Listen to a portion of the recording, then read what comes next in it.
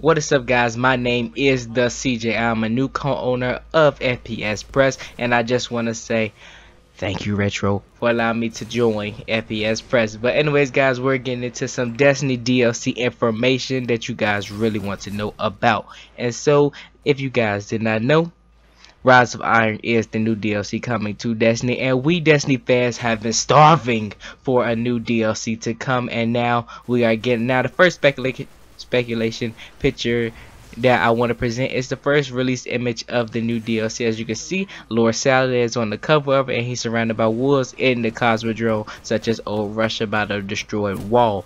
Now, as we all speculate, nobody really knew if that was Lord Saladin because all of the Iron Lords wore the same gear, but basically it has been confirmed later on today, which I will talk about more, that that is Lord Saladin and that there's a flaming hammer. Is that an exotic hammer? Nobody knows, but we feel as if this is going to be a Fallen DLC.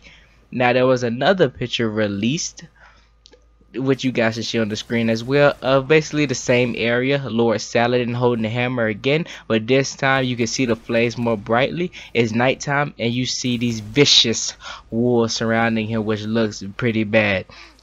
And I'm guessing this is still in Old Russia, and it's probably like another view of the wall, but this looks like this DLC is very promising, and we're gonna have to fight some Fallen, because mostly the only races that is on Old Russia, which is the Cosmodrome, is the Fallen and the Hive. We're basically done with the Hive. Oryx is just kicked to the curb. We're done with him. And so who else is the fight? Is the Fallen. And so with the confirmed information that we have, that looks like that's what we're going to be fighting. Now, through the information that was presented, it says in the game description it requires Destiny to take a king, and it says Destiny Rise of Iron is the next highly anticipated expansion to the Destiny universe. The wall, which stood for centuries along the southern border of Old Russia, has collapsed. Fallen mutants now scavenge the tombs of the Golden Age, and the plague they have unearthed in the waste and more dangerous than even they understand. Join Lord Saladin, journey into the plague lands, learn the fate of the Iron Lords, and stop the growing threat before it's too late. In this DLC, it includes new story, campaign, and quest, new armor and gear, new weapons, new raid, yes! Maximum light increase, new strike, new plague land zone and social space, new crucible mode and maps, and new enemy faction and bosses.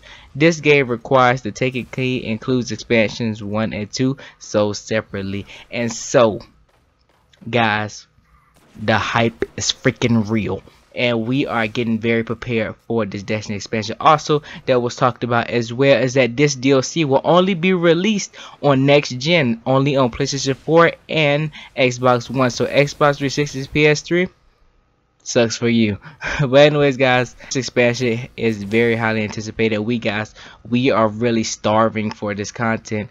Destiny has just become very dry, and we need this. And so this DLC looks like it might supply us. Now, there is a stream coming out that will probably go more into detail of this, but with all this DLC information that was leaked, we basically already know what's going on. New social space, a new plague zone, and basically Fallen, but Fallen mutants. Fallen mutant, that means maybe this is different Fallen from before.